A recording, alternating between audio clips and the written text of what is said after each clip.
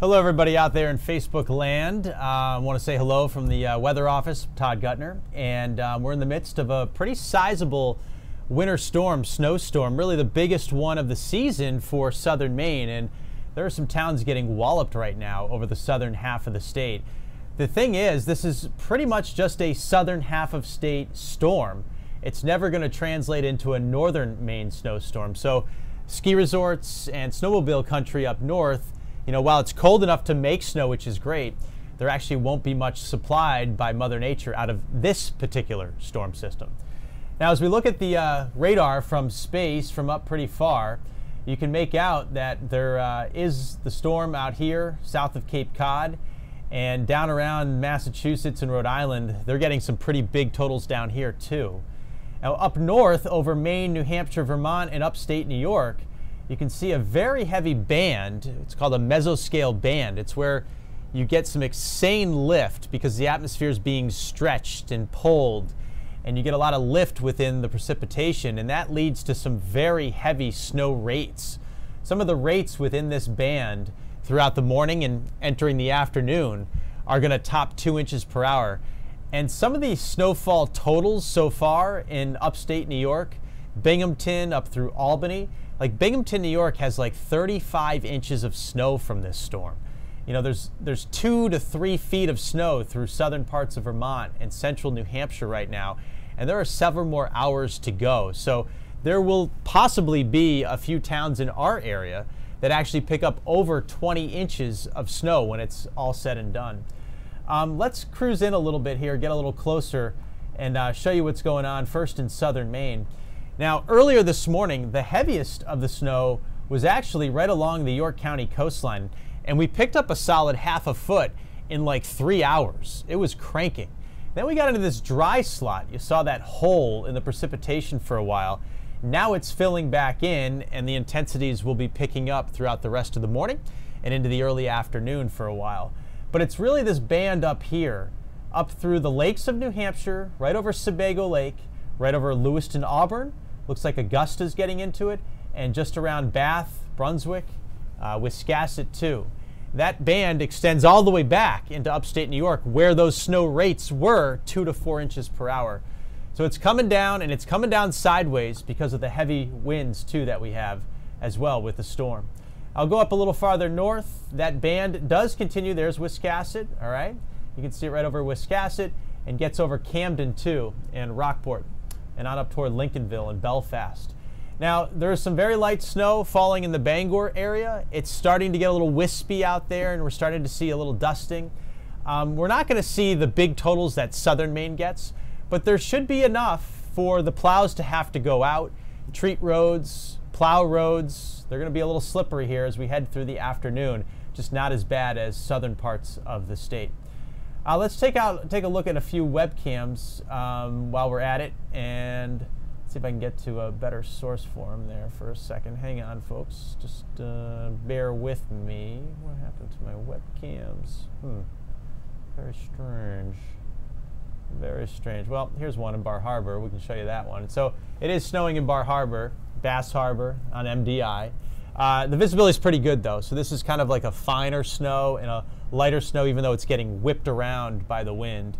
Mount Katahdin view, looking across South Twin Lake. Great visibility there. I don't think there are going to be any flakes that far north at all. But as you can see, Katahdin is snow-capped right now. Looks really pretty. Let's go south now to Kennebunkport, and oof, man, that's what you call heavy snow. Not much visibility there. I'd say that's 1/4 to 1/2 of a mile visibility and heavy blowing snow.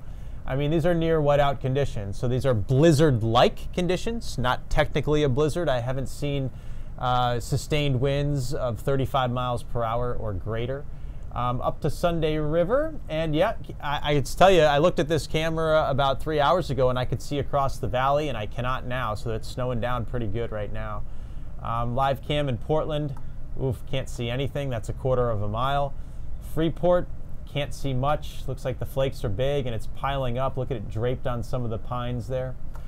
I got any other ones I can show you? We can cruise around. Let's see. Here's another one in New York. I don't know if this one's working. Nope, not working. Good time, we did that. Let's see. Here's another Bar Harbor one. Looking across Frenchman Bay. That's a little worse. So, the snow is a little heavier right there. Looks pretty good. Visibility's going down. That'll lead to accumulation real fast. Keyser Lake. Yep, can barely see across to the lake. Interesting that we're not seeing any ice on it yet, but after this cold spell, some of the ponds are freezing up. I'm cautiously optimistic about playing some pond hockey this weekend. I noticed some of the local ponds in town are definitely freezing over. We're going to have to clean up a little bit and clean off a space for us to skate, but hey, we'll do it. We'll do it to play some pond hockey. That's for sure. Up north, Sebec Lake, right in the center of the state. There's a little ice. Yep, definitely a little ice. Open water still, but also some ice. You can see the difference there as you look at the water. So we're getting there with our ponds and lakes. And this snow isn't going to be a bad thing for it. Just be real careful because you're not going to be able to see where it's ice and where it's water. You're not going to be able to tell if the ice is thick enough. Be real cautious as you go out to test the ice. With everything snow covered, that could easily be a problem. And when snowmobiles go out, over the next couple of days, think about that too. Think about, this ice is not very thick yet. We had a pretty warm November, and yes, the last few days have been frigid, but as you can see, even up north, there's open water on some of these lakes. So this is going to be a tough time, especially with the holidays and a lot of people having time off on vacation and things like that. Let me show you a little timeline here for the next few hours.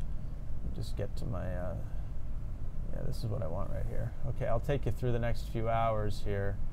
No, that's not what I want. That's not what I want. This is what I want.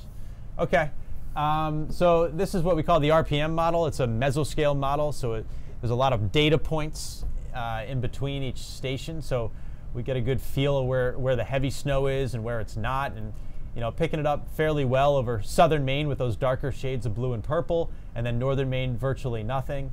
And that'll be the case right up through 1 o'clock, 2 o'clock, 3 o'clock fills in a little bit more, and then the storm finally starts to shift away. By 4 or 5 o'clock, we're down to some snow showers and flurries, and it looks like we'll be clearing out overnight, and we'll get back into some sunshine tomorrow. I did update the snow map, and this is one of those tough storms where, because of the banding, there'll be a couple of towns. It's like thunderstorms in the summertime. One town gets like 2 inches of rain from a thunderstorm rolling through, and then 5 miles down the road, there's just like a couple of tenths of an inch of rain, just because they got the edge of the thunderstorm. So that's the type of variation we'll see with these snowfall amounts.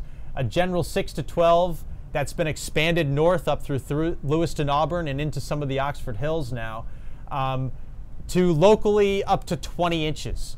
That's just how it's going to play out. Places like Parsonsfield, Cornish, Casco maybe, Bridgeton maybe, that area. It's certainly over in the New Hampshire lakes in central New Hampshire.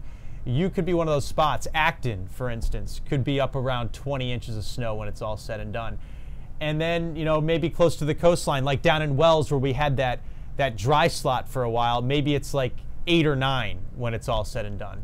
So you get the picture. There's going to be a lot of variation in that area that's in pink. And then as you go north, the amounts are going to taper off over a distance very quickly, like 1 to 3 for Bangor, and maybe it's 2 to 3 right there. Maybe it's on the higher end, and the down east coastline 3 to 6. So that's kind of how it's looking right now. Everything is going to taper off as I showed you later this afternoon, and we'll have several storm-free days. The other good thing that I want to point out before I send it off to Mike Slifer, because this storm and this snow is so cold and dry, it actually, even with 20 inches, while that's a lot of snow and there'll be issues with where to store it and put it, it's going to be easy cleanup. It's going to be a quick blade. It's going to be a brush with a broom, a few brushes with the broom, things like that. Before we get to Mike, want to just do a little housekeeping here. you know, we'd love to see your pictures, your photos. You know, if you can safely take them, we'd love to see them. And the best way to send them to us, to get them to us, and for us to access them and get them into our newscasts, on our social media stuff, would be through our News Center Maine app. And you get into your app store, and within that app, on the bottom right, there's a little section there called Near Me, Nearme, Near Maine, Near Me. There's what it looks like. It's in the bottom right. And from there, you can upload pictures, and we can get them very easily. And it's actually really cool. You can see everybody else's pictures too by just navigating a map. It's so simple, so easy. So please, if you get a chance and you can do it safely, upload your photos, upload your videos, and we'll share them with you and the rest of our viewers. You know, you'll probably see them on one of our newscasts later on today. And make sure when you take that video or take that photo, do it horizontally with your phone, you know, like this, and not vertically with one hand. You're going to use two hands instead, you're not one hand. So as we've been saying, it's like when you hold a hamburger or hold a sandwich, not when you hold like a hot dog or your sub, that kind of thing. Although if you get a big enough sub, you probably need two hands for that too. So anyway, hot dog, no. Hamburger, yes. All right, Mike Slifer's been out in the storm all morning long. He started off in Kennebunkport, beautiful Dock Square, where they picked up a quick 5-6 inches while he was down there during the morning shows. He's moved a little bit. I believe he's in Biddeford or Saco right now. Mike, what are you seeing now? What is it like outside? What are you expecting?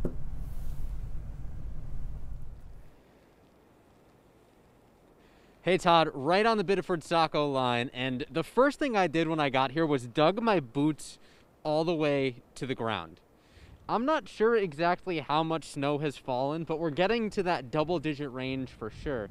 I feel like, you know, the most junior meteorologist right now. I forgot to bring a ruler to measure snow, but next time I'll be sure to have one of those with me so that we can actually take measurements here in the field. But take a look at what we've got. We've got blowing snow, visibility down, I would say probably to 1/4 mile, if not a little bit less. A couple things I want to mention. We talked earlier about how this was going to be light, fluffy snow, and that has not changed. I mean, it's just like powder. There's no hope for snowball snow. If that's what you were hoping for with this storm, I'd say the best way to spend time outside, if you want to get out and play in it, sledding, things like that, going to be great.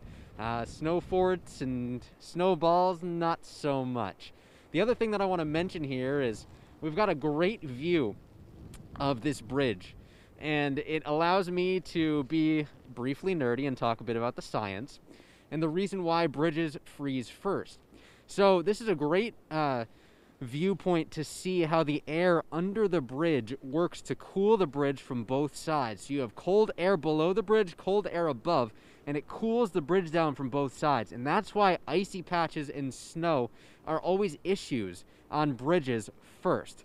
But since it's been so cold, clearly we haven't had any issues accumulating that snow elsewhere. They've been clearing this parking lot since we got here, and I mean, even after they just made a few passes within the last 15 minutes, it's already snow covered again. It is coming down in buckets. I said it earlier this morning, and I'm going to say it again. Todd has said it too. Would not be surprised to get some of these locations to actually register in snow totals that end up above a foot. 18 inches, 20 inches in some spots, not out of the question, especially if these snow rates continue. I don't know if you can tell, but the lens is a little wet just from us standing out here. We haven't even been able to keep up with keeping the camera lens clear with the snow that's been falling. Shout out to Sean Stackhouse for being the one to run the camera too. So I think this is what we're going to be dealing with here for at least the next few hours and into the early afternoon. Roads super slick, walking super slick.